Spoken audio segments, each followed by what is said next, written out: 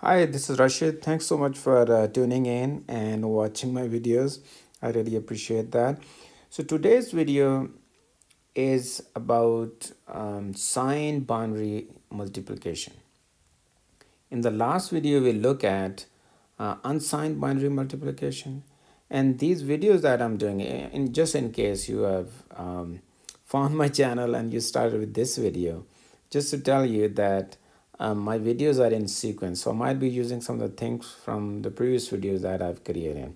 So if you really want to learn things properly, thoroughly from my videos, I think it's best if you start from video 1 and go on. The thing that you already know, you can skip them quickly. But for sign and unsigned, okay, these are some, the sign numbers are always tricky. But you have to include sign numbers because in real applications, you might encounter with unsigned or signed numbers. So while you're creating your hardware for unsigned number is simple, you don't have to worry about the sign. But there could be applications in hardware where the input real number in a real application that you're dealing with is a negative number. In that case, you need to understand it. And one thing I haven't done, so far I've been dealing with integers only, not fractions. And we will look into maybe 1 or 2 videos how we can represent that information, because that is going to complicate the numbers again. So I have videos where I have explained the whole binary system, because the system that we are familiar with is the base 10 system. Binary system is a little different, and I've also done videos on how you can represent negative numbers in binary. So really suggest that you search my channel, and I might put that in the description of this video too. Okay, where is the video which I explained and how you get negative numbers. But anyway, I'll give you a quick background on it anyway, but it will be a quick one. So on this side, I am multiplying an unsigned number. There's no sign, both are positive.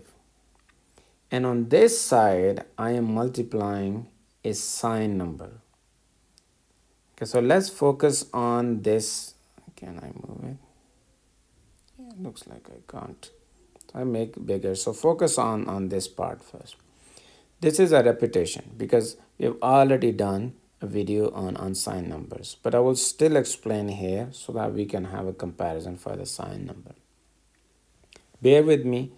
It's not complicated at all, and you will understand it. But again, as I always say, it's always good that the example that I give you, first try that, and then do some more example to understand the concept thoroughly. Okay, let's look into this. This will be a revision for you. Binary numbers have weights. Each location has a binary weight. As you go from right to left, the weight increases. In an unsigned number, there is no negative weight here. These are all positive weights. So 1, 1, 1, 0, it's actually this 8, this 4, and this is 2, which adds up to 14.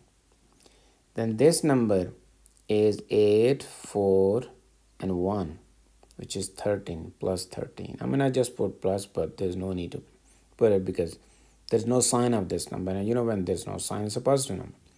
So when you multiply the two in decimal, the number is, in decimal is 182. And how we multiplied it? Pretty simple. Just like decimal, we calculate partial products. Since each of this, and since this number, which is multiplicand, we are multiplying with a multiplier, and there are 4 bits of multiplier, and the way we do is we start with every bit one by one, and we multiply that bit with the whole multiplicand, and the answer comes as a partial product. So first 1 you multiply with this whole number, answer is this one. Second, you pick this one, you multiply with whole this number, answer is this one. partial product 2. Since you're multiplying with 0, everything is 0. Third number, partial product 3. And since I've covered it, so let's do a little bit quicker. 4 number 1, partial product 4. And you also learned that the way we do is we have full adders, so we add two binary positions, so A, B, and we can also take a carry in from the previous state. So what we do is first we add this and this. So our sum is partial product 1 and partial product 2, right? And so once we have S1, we have partial product 3. And why we are shifting every partial products by this? Because this number, let's say this number, is not just 1. It has a weight of 4, 2 raised to power 2. Or in other words, ideally, it should start here. Right? So that's why the partial product 3 starts over here, because it actually has a weight of 4, not 1. And if it has a weight of 1, we would start it from here. Just like base 10, nothing different. So once we have partial product 3, what we do is we add S1 and partial product 3. So that's, this is S2. So I put all this into equation so that when later on we compare, it's easy for you. So sum 1, partial product 1, partial product 2, sum 2, sum 1 plus partial product 3, sum 3, this one, which is the final sum, which is the sum of sum of 2 plus partial product 4.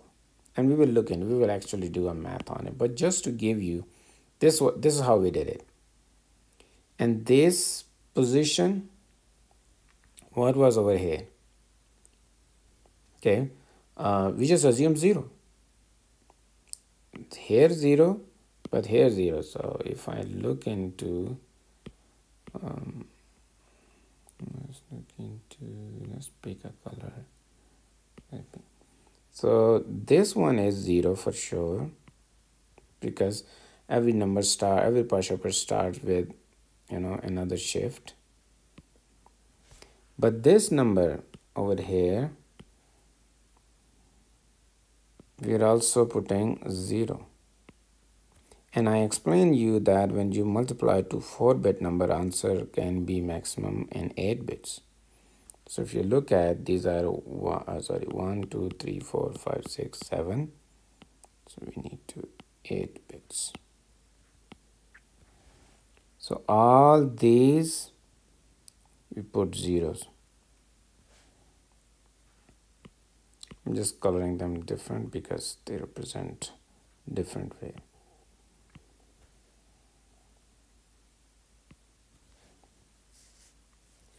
Now let's move on to the right side. And let's see how sign will be different than this unsigned. So sign number, as you know, sign number, you see that the leftmost bit has a negative weight. So 2 raised to power 3, 2 raised to power 3, but its weight is actually minus. So its weight is plus 8, its weight is minus 8. That is important. So I'm just using the same number. But now I'll assume that the most significant bit is a sign bit or negative, or this is the way we write things in 2's complement. Again, watch my 2's complement video for that. Okay, so if you look at this weight of minus 8, so minus 8, and this is 4 plus 2. 4 plus 2, 6, minus 8, result is minus 2.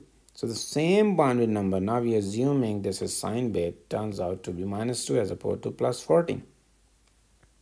Similarly, this one, so instead of plus 13, if you look at this, minus 8, then 4 and 1, 5, minus 8 plus 5, minus 3.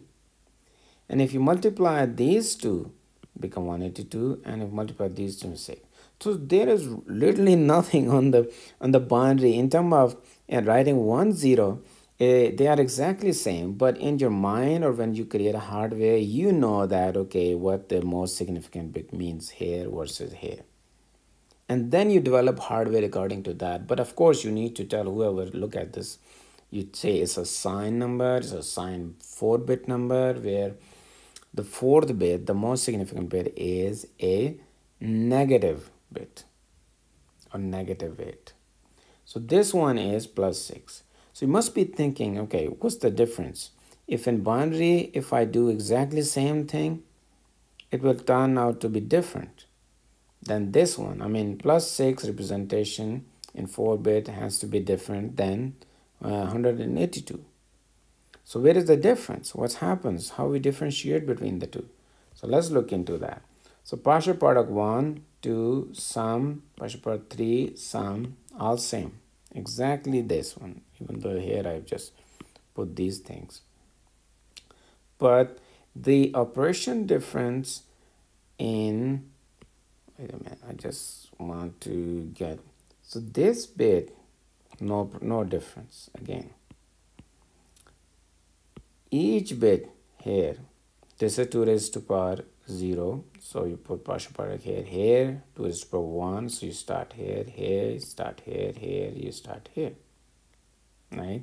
So how are the differences? So these two bits, this bit and this bit, when we are multiplying, when these two bits are involved, keep in mind they have a negative weight. So partial product 1, we put 0, minus 1, multiply with this whole thing. Excuse me. This whole thing comes down 0, 1, 1, 1. But like in this case, we have 0, 0. We cannot put zeros. Because keep in mind that eventually 4-bit multiplied by 4-bit answer becomes 8-bit. 1, 2, 3, 4, 5, 6, 7. 1, 2, 3, 4, 5, 6, 7, 8. There will be another extension here. So total will be 8 bits. And when the answer is in 8 bits, the most significant of the 8 bit, the bit that will here will have a negative weight.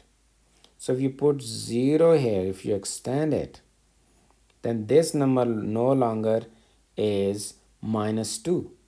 So if I put, for example, here, and apologies if I'm confusing you, but I want to give you more detail. So if I put 0, 0, 0, 0, like this whole number, translate that into, if I put 0, this will be 2 raised to power 0, 2 raised to power 1, 2, 3, and then 4, 5, 6, and this will be minus 2 raised to power 7. I mean, this becomes 0 means it's a positive number, but we have a negative minus 2. If this number comes down, it has to be minus 2. And the only way we do it, by how? By instead of making it 0, whatever is the sign here, this sign goes here. So it's 1 is 1.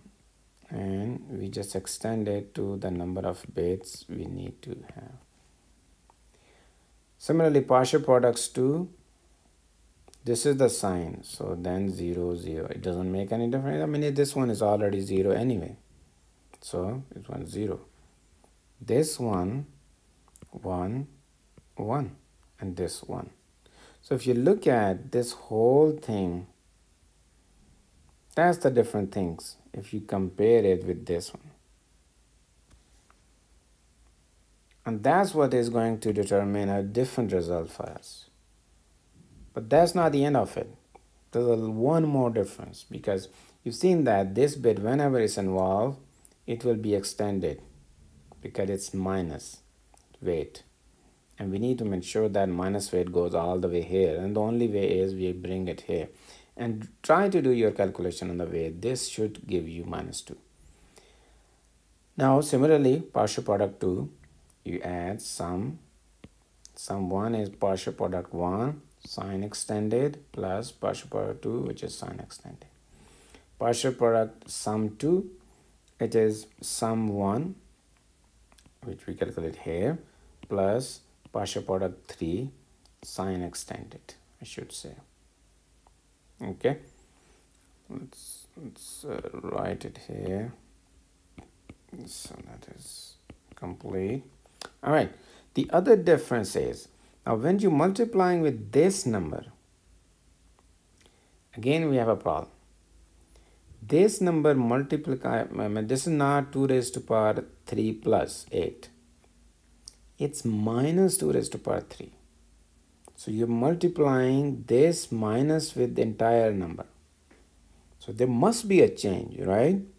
And what is that change?